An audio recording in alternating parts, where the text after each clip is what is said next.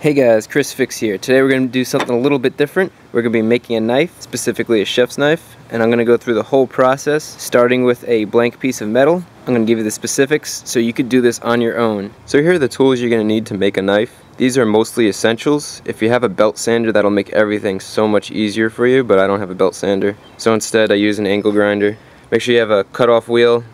Dremel is definitely very helpful. You're going to need a drill. You're going to need some type of vise, and then some type of workbench. You're going to need epoxy, some type of hardwood. I'll get into that later in the video, what kind of wood you should be using for the handle. I have these for pins for the handle, drill bits. You could use a file. I use a file in the video. And you're going to need a lot of different types of sandpaper, ranging from 60 grit all the way up to 800, or even if you want to go crazy, 2000 grit sandpaper. That's super important because that's how you finish the blade. So I'm using 01 tool steel, and I'm using this because I could heat treat this and temper this myself at home. I don't have to send it out. These blades, for the most part, use stainless steel because they don't rust.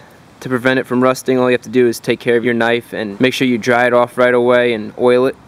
The steel I'm using is about 15 inches long, 2 inches wide, and it's 3/16 or 4 millimeters thick. So we could turn this sheet of metal into any of these. So the first step is get a magic marker and trace the knife that you want onto your metal.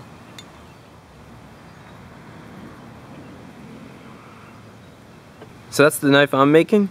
With that done, now we can start cutting.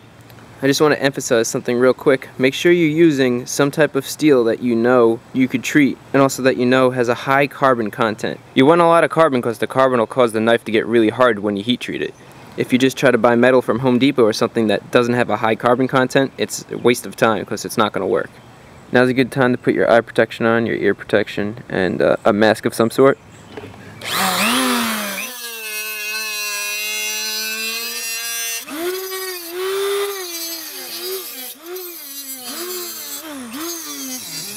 Okay, so we're done with the rough cut, and we can really see how the knife is shaping up. I'm going to start to shape the edges a little bit to get them a little more smooth, and then we'll start shaping the blade. Now I'm going to take my grinder and just grind all these edges so they're a little bit smoother.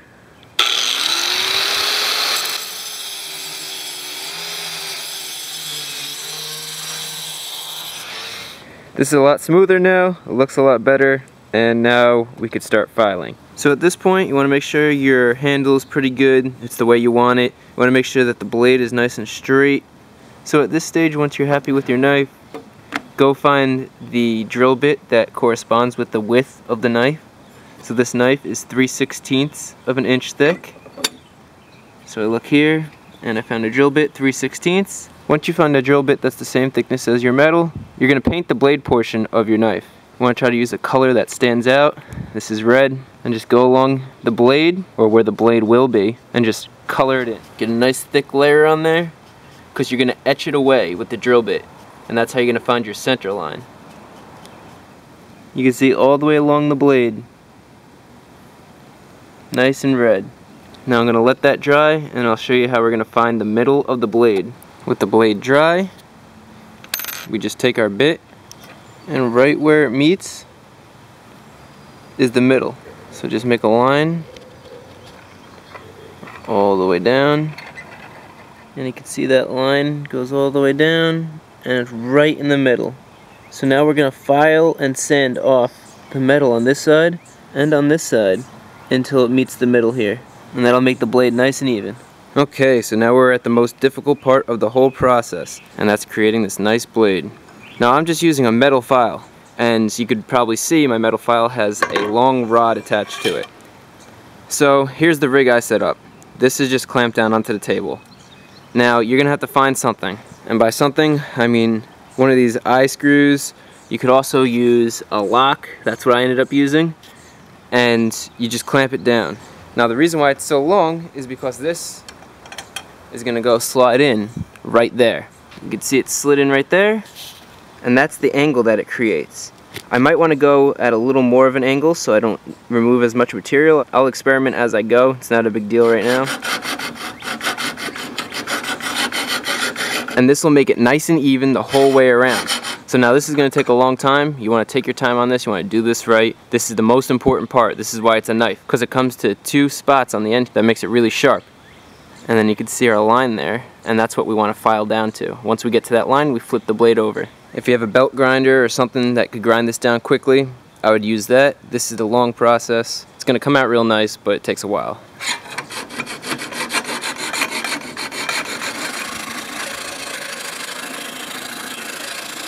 What I'm about to do is I could see the marks that the file's making, so I know that's the highest point. So now I'm going to take my grinder and use that against the highest point, and then go back with the file, see where the highest point, then go back in the grinder and keep doing that back and forth, and that'll keep this side very consistent. And then after I finish this side, I'll show it to you guys and then flip it over.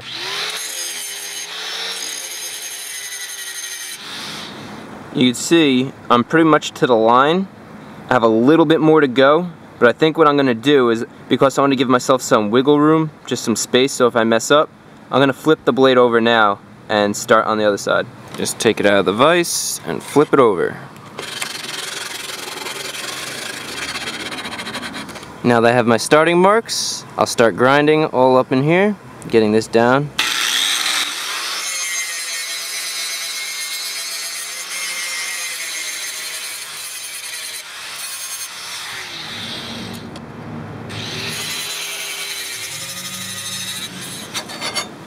Okay, now this looks really nice. The blade is nice and straight. It's sharp already, and we haven't even really sharpened it yet. So now we're going to be drilling the handle. So I have this clamped and the handle out. Got these for $1. It's stainless steel, and all I'm going to do is just cut them off. You can see I already started. I already cut this one because I wanted to get an idea of the thickness, and this is spot on. So I'm going to use this drill bit.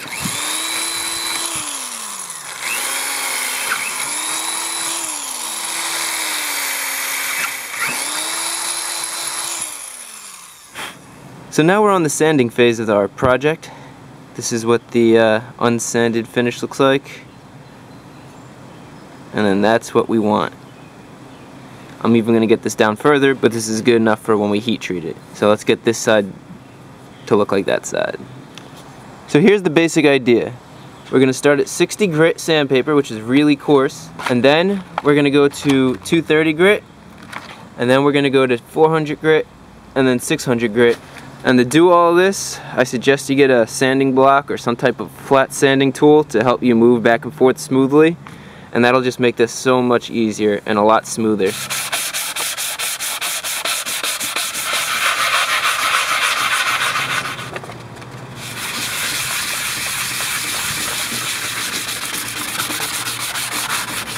Now we're moving to 400.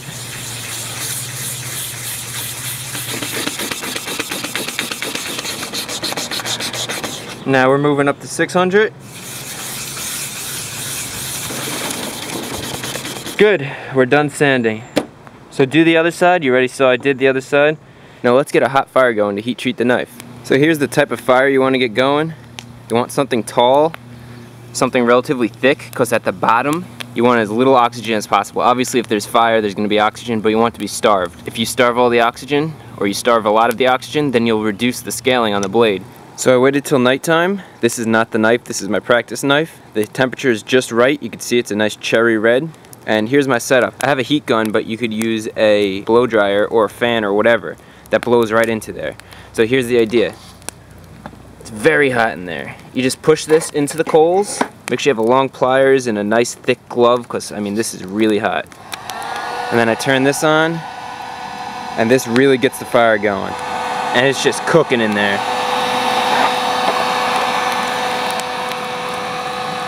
And that's cherry red. It's the exact temperature we need. So now I'll show you what we have to do inside the kitchen. So I'm inside. I have the oven set on convection because it's the best setting at 400 degrees, and I'm just preheating the blade. This is the tallest container I could find. I'm going to fill it up and I'm going to cut the top off, and this is where I'm going to dunk my blade in to oil quench it. You want to oil quench it, you don't want to use water, because water creates bubbles on the surface while it's quenching, and the bubbles could create minor stress fractures and also cool it unevenly. So you want to use oil. Don't use motor oil, use cooking oil. I'm using vegetable oil. So just real quick, this is what I did. I cut the top off, and you can see it's going to get dunked right in here, and I can move it back and forth. So before I do this, I'm going to go through the steps. I got my oil right next to the fire. I'm going to put the chef's knife in there when I know the temperature is right, and then I'm going to heat it up. Once I see that it's cherry red, I'm going to keep it like that for about a minute, 2 minutes. Touch it with a magnet real quick, make sure it's not magnetic. If it's not magnetic, I throw it back in there real quick, heat it back up, and then immediately pull it out and quench it in this oil. And then while you're quenching it in the oil, I'm going to be moving the blade back and forth, not side to side. You want to move it like you're slicing the air or slicing the oil. And then once it cools down, wipe the blade off with a paper towel or whatever and put it in the oven at 400 degrees for 2 hours. And that'll give you the right hardness. So we got the fire going, got my good blade here. This isn't the test one anymore. I'm gonna put it right in the inferno. Okay, it's in there. Now we just wait. So I don't know if you can see it with the camera, but that blade is red hot. So we're gonna go take it out. So I'm gonna test it with the magnet right here. I have somebody helping me out just so I could do this all in one shot. Once it checks out with the magnet, I'm going to dunk it right in.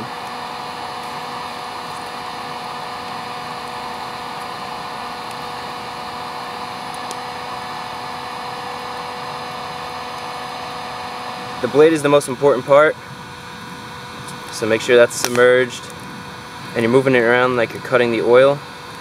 The handle isn't as important. I did flip it around and dunk it real quick as well. So once this is about 150 degrees, 180 degrees, we'll clean it off with a paper towel and then we'll put it in the oven. So once you could keep it in your hands, it's still pretty hot. Like I can't hold it in my hands very long, but once you could hold it just a little bit, put it in the oven at 400, close it up, and we'll wait 2 hours. So it's 2 hours later. I have this tray ready, and I'm gonna put the knife right on the tray.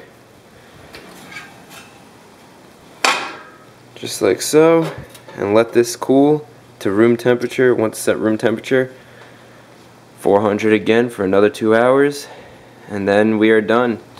So now that the blade is cool to the touch, we're gonna go put it back in the oven for 2 more hours at 400 degrees, and then the heat treating is complete.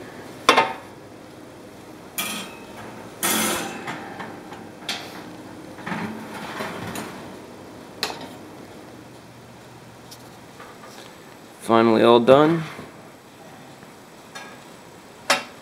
Now after 4 hours of total soak at 400 degrees, we'll let it sit here till it gets to room temperature. Then we can start working on it. Okay, now in the daylight you can see the scaling on this isn't bad since we got the finish nice and smooth, and I kept it in an area where there was very little oxygen deep inside the fire. So that's going to make cleaning this up a lot easier. Now the thing to focus on here is we don't want to heat this up. We don't want to sand this so much that it heats up. And we're just going to go through the same sanding steps as before, except it's going to be easier because it's just removing some scale. So we're going to start with 400.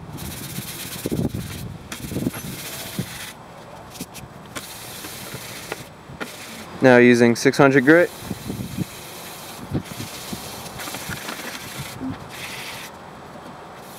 I finished off with a wet sand. You can see this came out really nice and smooth. There's no dimples. I'm gonna go do the other side. You guys don't need to see that. It's the same exact thing. Just sand it up, and then when we're done, we'll start with the handle. Okay, I'm done sanding both sides. I got this all roughed up. Also, I used a little bit of degreaser to clean it off, so if there's any oil on it, it's cleaned off. Now we're gonna be working on getting the handle on the knife, and just for your information, this arrow here is because when I sharpen this, I just need to take off a little bit of material right here. Just a little bit because it's not completely flat. Anyway, with that side note, here's the wood that we're going to be using. This is Brazilian cherry, and this is a hardwood.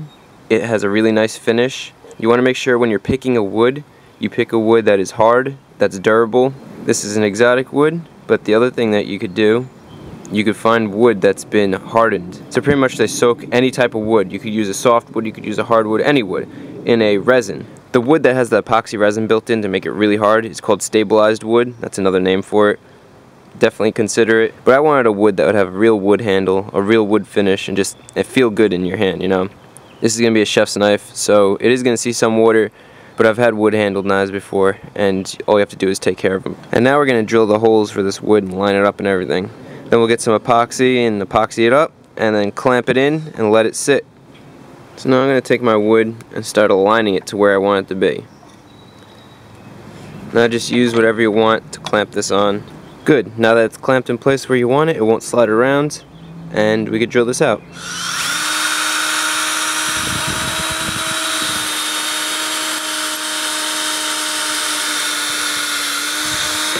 And there's 3.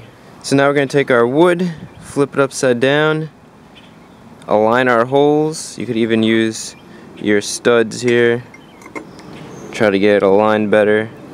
And then take your other piece of wood and line it up exactly where the other one is, and clamp it. Now with both sides clamped, we could drill the final holes.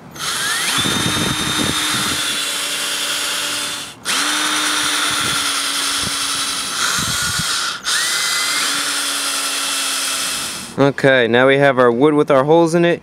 We'll get our epoxy all set, and we'll also get our studs that go in here cut to the right length. We want these to be cut to right about there. I'll mark them with a marker and use the cutoff wheel, and we'll get 3 pins.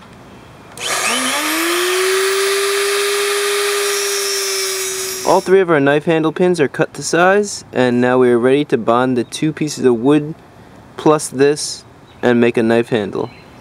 Okay, I got my vise, and I have plastic wrap around the vise just so that any epoxy that gets on here doesn't get on my vise. I have my workstation set up, got some tin foil with a little mixer here, got my epoxy and my hardener right here, and they're equal parts and they're 5 minutes, so they set in 5 minutes, so you don't have much time to work. I have my pins ready to go, and then I have 2 pieces of cardboard that are pretty thick to put in the vise, so when it gets squished together it doesn't damage the wood here, so it provides some protection. I'm going to use a scale with some tin foil on it. You don't have to use a scale, you could just do it by eye, but I just like to be very accurate.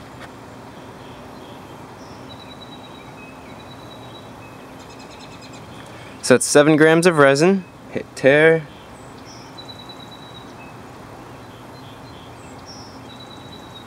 And that's 7 grams of hardener. Now mix it together. After it's well mixed, we're going to take a bunch and get it on our wood. I'm going to use about half on this side, then half on the other side. And anything that you get extra epoxy on, you could clean off with mineral spirits or acetone or nail polish remover, whatever you want. Now I'm going to get the knife, going to put it down on there, get the pins, shove the pins through, just like so, and then get the rest right here, put it on the handle. Good. You can see I put some resin on the wrong side. Make sure you put this on the right side. I just wiped it off. It's not a big deal. Again, I'm going to be sanding it. You can get your hammer and knock these in.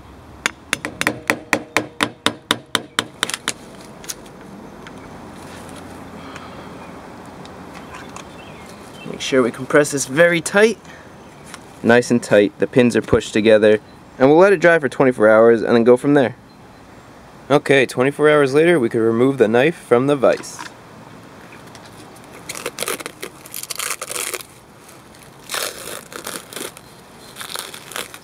So you can see it looks good. Now we're just going to sand it down and finish the knife. So when sanding this wood, you want to make sure you use a mask and goggles because exotic woods could cause a lot of irritation in your lungs. So it's definitely not good to breathe this in.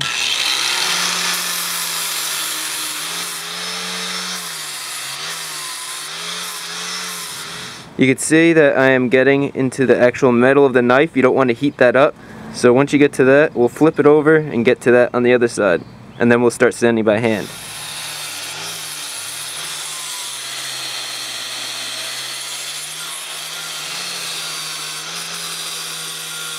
After we finish with our flap disc, we're going to start moving to sandpaper.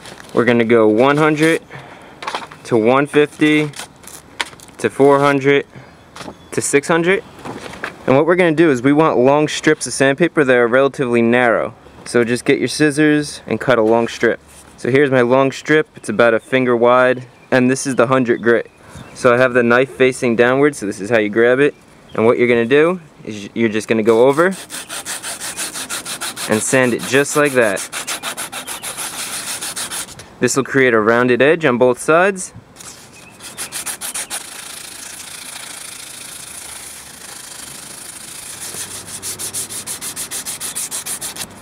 Okay, once you're satisfied with how this feels, we'll flip it over.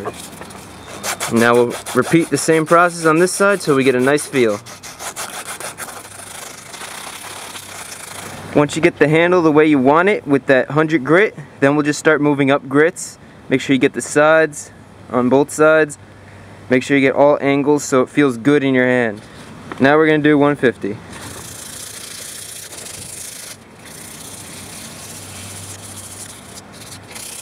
Once you get that side done, flip it over and do the other side. This is feeling really good right now. I like it a lot. Let's go to 400 grit.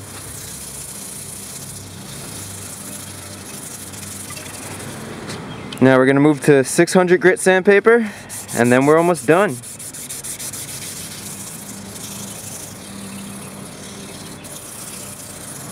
Okay, we're done with the handle. It looks good, it feels really good. Now we're going to finish up this blade. This little spot right here I want to straighten out a little bit more, and then we'll get a nice edge on the blade, and then we're done. We'll test it out.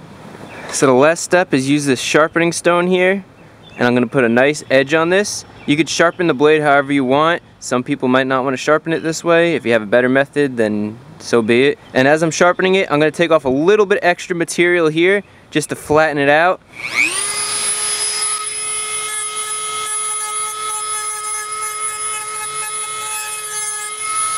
Woo! That is sharp.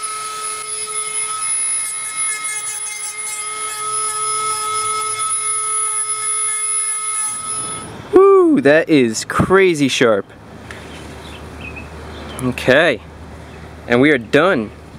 So there we go, the knife is done. I have a really ripe tomato. You can see it's really soft. This is like the classic knife test to see the sharpness.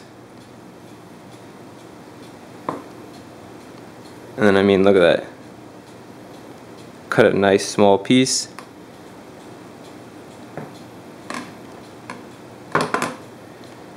Got an even thinner piece.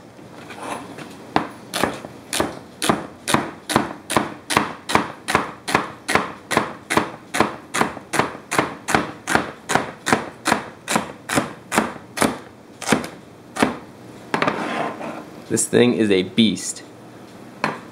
So there you go, that's how you make a nice chef's knife. This is going to be a Father's Day gift for my dad. Hopefully this video was enjoyable. If it was, give it a thumbs up. Also consider subscribing. I publish how-to videos weekly and answer all the questions and comments you guys leave in the comment section below. Also in the description below are going to be the links to my Chris Fix Facebook and Twitter pages. If you use Facebook or Twitter, go check it out.